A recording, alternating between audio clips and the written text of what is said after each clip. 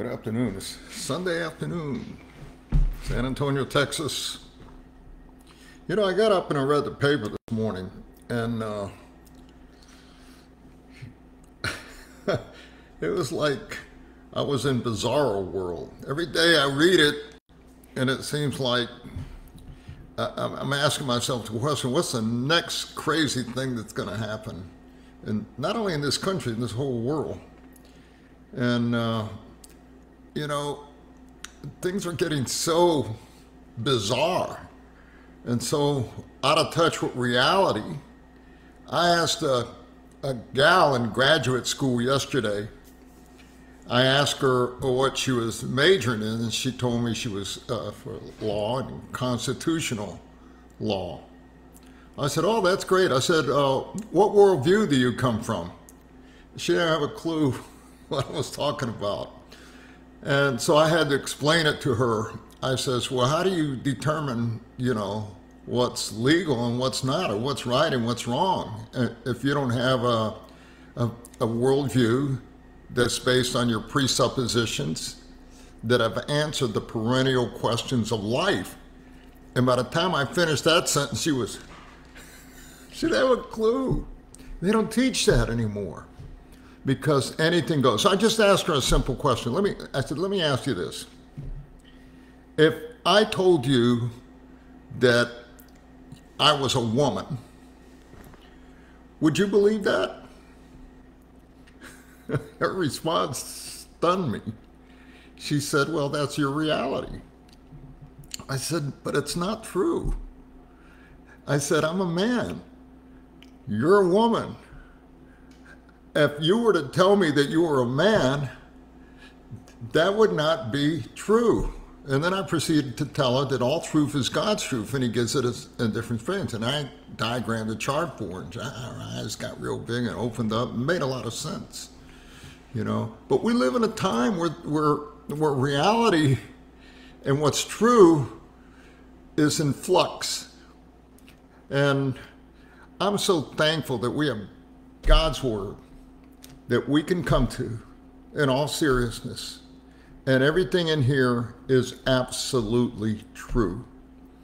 And so in a bizarre world where everything is going crazy and everybody has this distorted view of reality, I can come get grounded in the Word of God and on the Lord Jesus Christ. Now, God says, without faith, it is impossible to please me. Okay? So everything we do, we should be doing in such a way that it's pleasing the Lord. That means we need to operate in faith in many ways. I just want to thank one person here right now. This person has asked to remain anonymous, but I just want to say thank you. I had mentioned on my last video that I was all excited because I was able to put a wireless mic and get further back, and okay, now I'm going to be able to get a whiteboard and start diagramming, and it's going to enhance my teaching. Well, led by the Holy Spirit, this person felt led to provide the funds for that particular whiteboard that I'm going to get, and I ordered one and all that. So pretty soon we're going to be doing all that, and it's going to be a lot of fun. We're going to really get into the Word there. And then I can diagram and show stuff on the whiteboard, things that I can do that I can't do just talking. Okay, it really helps in learning and remembering when you have visual aids of various sorts. Okay, we're going to talk about the Holy Spirit. We're going to introduce you to the doctrine of pneumatology. Say that word with me. Pneumatology. It's not a bad word. It's a big word. But it's a big theological word that first graders can know. Pneumatology. It's the doctrine of the Holy Spirit. Okay, as we read through the Bible in the Old Testament and the New Testament, we read that the Holy Spirit is a person and that he's God. He's part of the Trinity. We also read that he does different things at different times. Okay? In the Old Testament, he would come and go, and he would empower various saints like Samson and David for purposes designed to honor and glorify God. He did with David when he helped him to kill Goliath. He did it with Samson when he, pushed the walls apart. So the Holy Spirit would come and go, and he would empower various people. He would empower prophets to speak as if it was God speaking. And today he's doing a whole different thing. Okay? And so Jesus is going to introduce the disciples to the ministry of the Holy Spirit. And this is foreign to them because remember, the disciples haven't any kind of clue as to what the church is. And the church is the body of Christ that is made up of Jews and Gentiles. Okay, there is no distinction. Okay, people that try to make distinction today have not read the New Testament. Okay, there is no distinction. The body of Christ, all that have professed and that have put their faith in the Lord Jesus Christ as their Lord and Savior are part of the body of Christ. You can't say, well, I'm this or I'm that anymore. They tried to do that in the book of Galatians, and Paul put them to bed real quick. In fact, he told them so much so, almost sarcastically, because they were saying, in order to be complete Jew, you got to be circumcised, or a complete Christian. And he says, well, if that's true, why don't you just go ahead and emasculate yourself? You're going to start in faith, you're going to finish in the flesh. Go ahead and do it. And of course, he was being facetious. But there's no Jew and Gentile. No, the Holy Spirit's going to come, and he's going to do something different that he's never done before. Okay, and that's what I'm going to begin to talk about. And so pay close attention, because a lot of people, I tell you, more denominations are going all over the place, mainly because of erroneous views concerning what the Holy Spirit does and doesn't do. Okay, and who he is and who he's not. And so I'm going to clear all that up for you, starting today, and then we're going to continue on that. But you want to turn in your Bibles, we're in John chapter 14 and verse 15.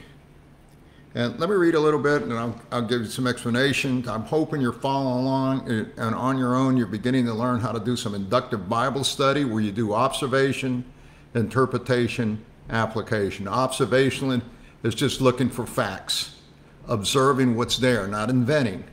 Interpretation is just discover meaning, not inventing meaning. And application is putting that which you have discovered into practice in a practical way. That you do by faith, and that's what in turn gives you wisdom and illumination, okay? Which the Holy Spirit is going to do, and he's going to help you to do that. So it's real important to understand the disciple-making process and how you can grow as a believer. Okay, let me see here. Okay, good. So I know I'm live because I heard somebody say something. At least we got that part taken care of. Okay, verse 15. If you love me, Jesus is speaking, you will keep my commandments. Well, that stands to reason. If you love somebody, you're going to do what they say. But if you tell somebody you love them and you go against what they say, you don't love that person. You're just talking. But Jesus says, you're going to demonstrate your love to me by your obedience. Okay, you hear the old song, "Oh hymn, trust and obey, there's no way." Basically, that's it. Okay, so he says, if you love me, and there's the hypothetical, if you love me, you will keep my commandments. Keep them, not sometime, but all the time. Okay?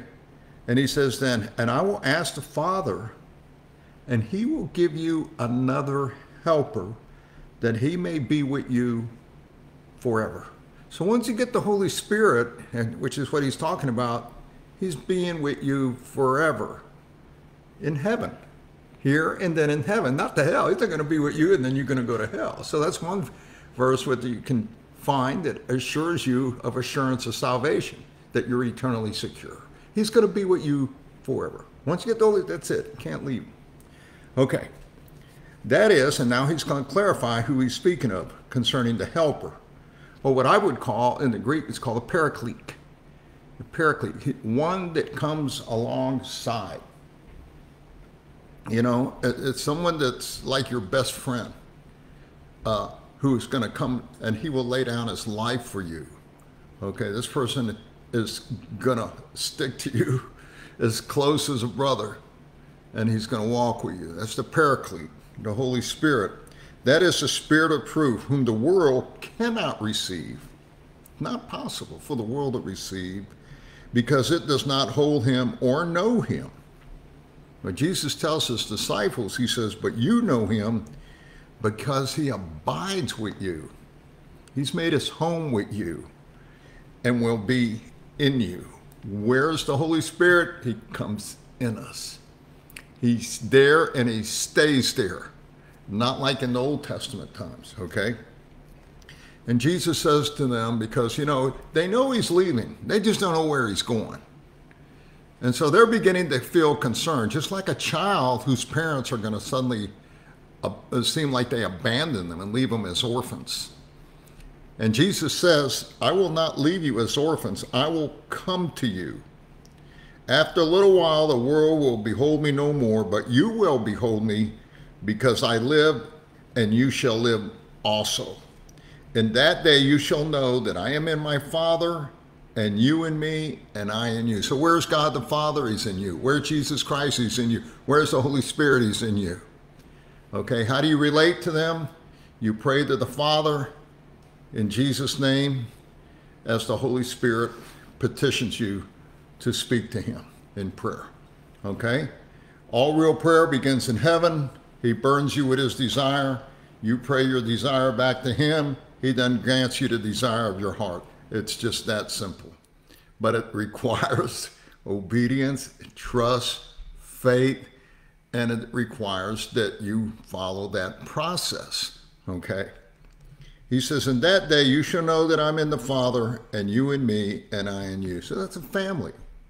Okay? There's that communion that's going to take place between you and the Father, you and Jesus, and you and the Holy Spirit. Okay?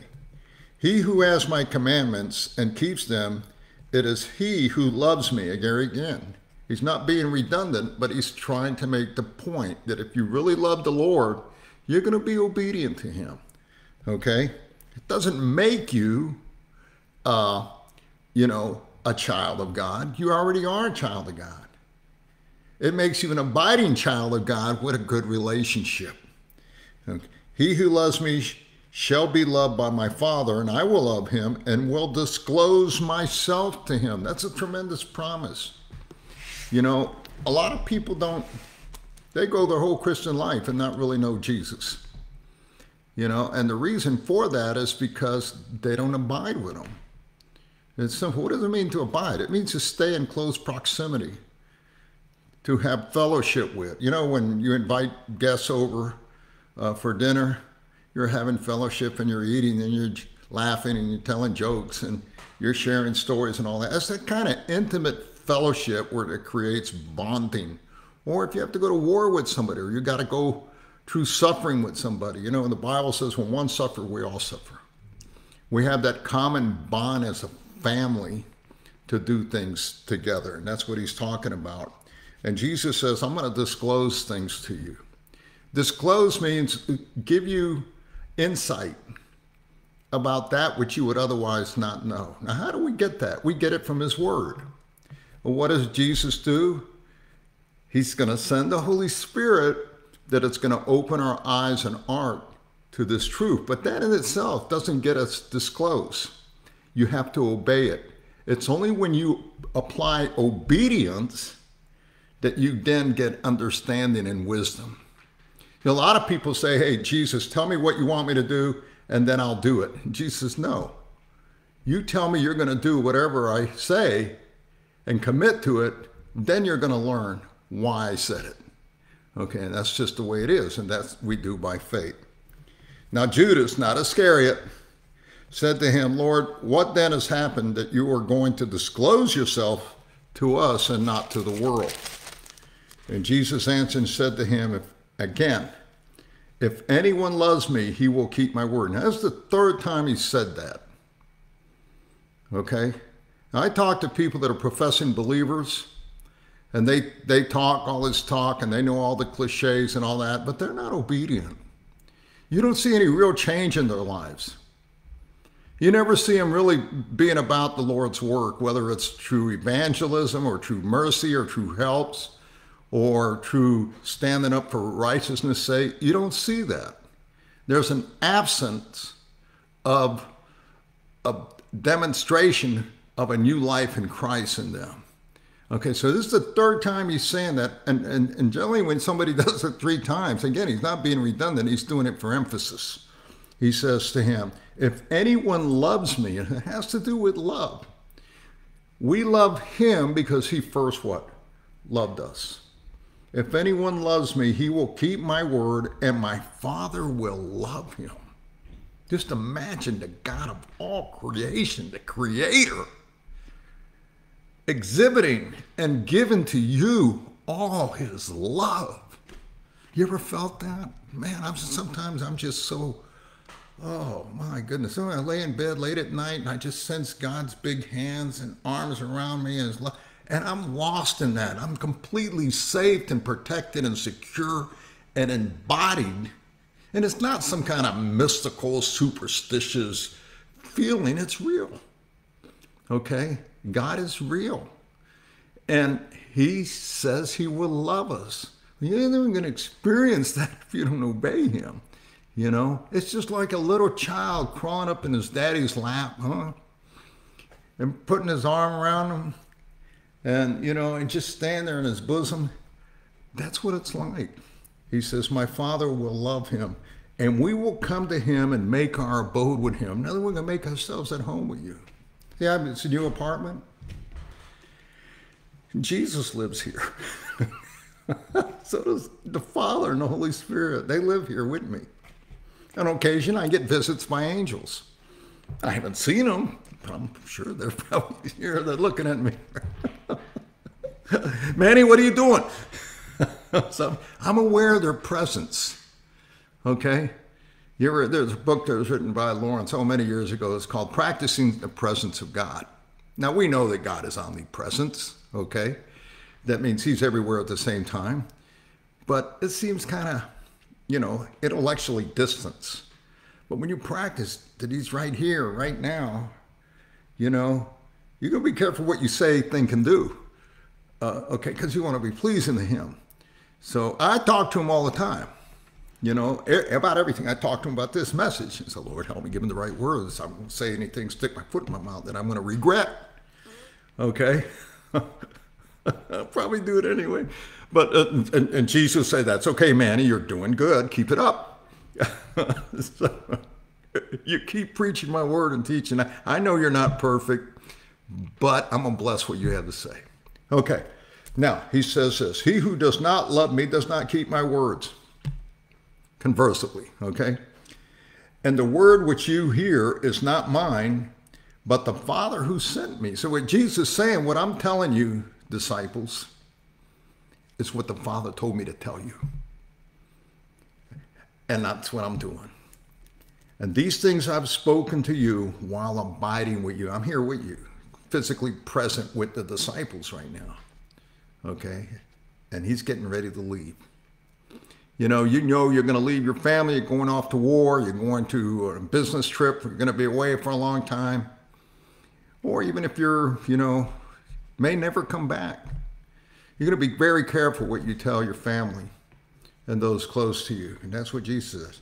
Now here in verse 26, but the Helper, the Holy Spirit, whom the Father will send in my name, not somebody else's name, not Buddha, not Muhammad, the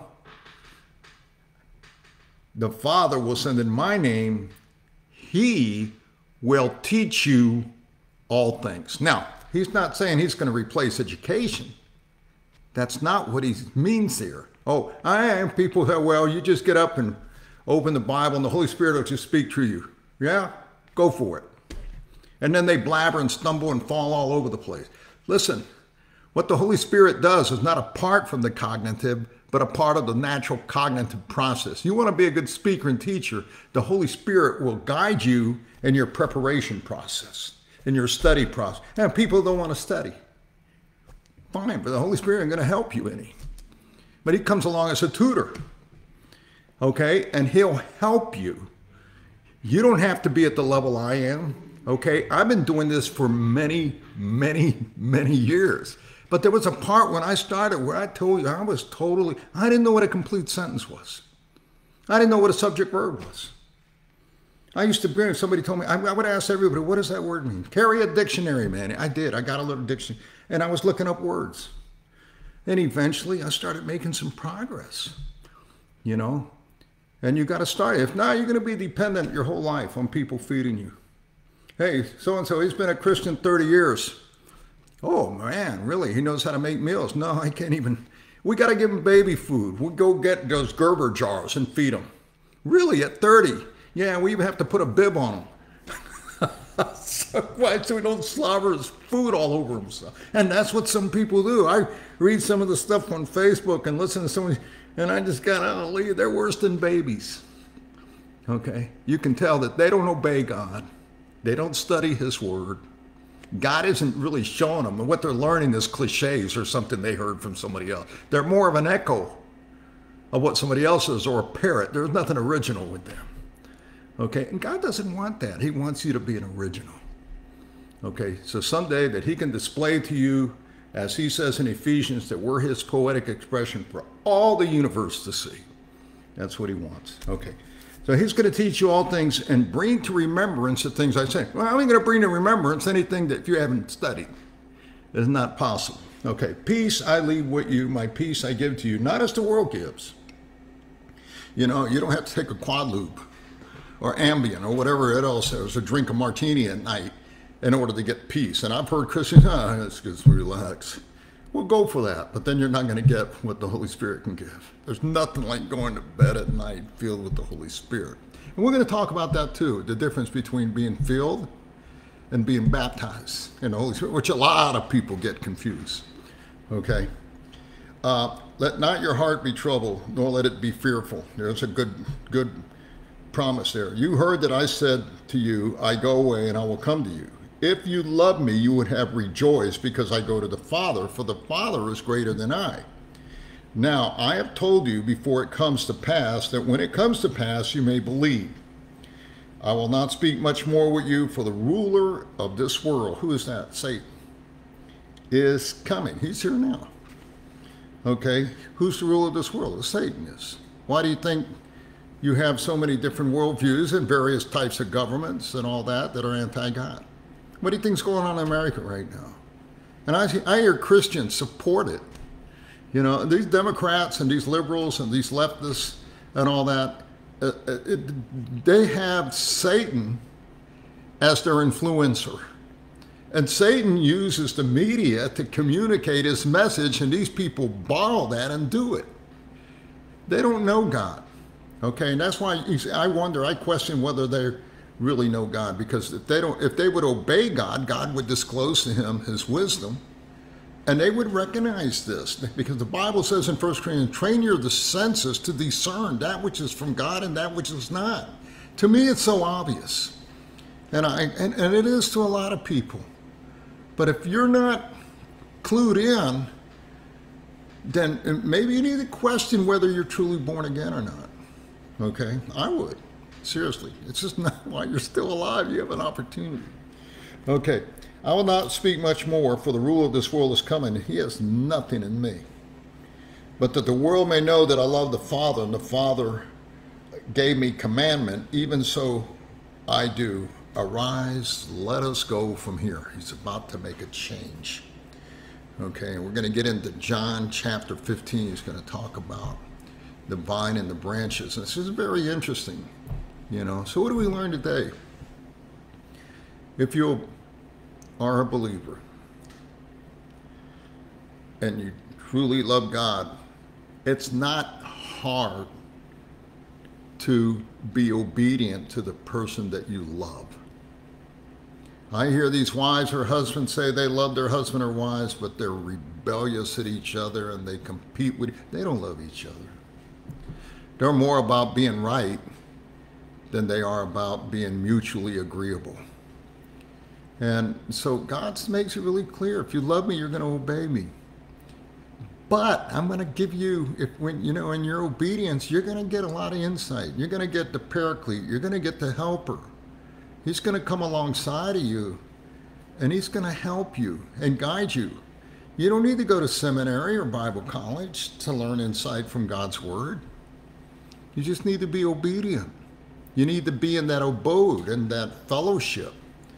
And when you're there, I mean, some of the most brilliant theologians and Bible teachers never went to Bible school or seminary. In fact, for a lot of them, that may be a detriment. So God bless you today. I want to thank the person. Next time I'm going to be up here writing. You got that? I'm writing this down here. I got to figure out how far away to get. Where can you still see me? Way out here? And where I can write, where you can see it. So I know they have some cameras that do this. I don't have that. It is what it is. It's fixed. I don't have multiple cameras from different angles and all that. It's just right there. I would like to, but maybe that's down the road somewhere. Okay, God bless you. It's Sunday. Have a good day. Go and do the right thing.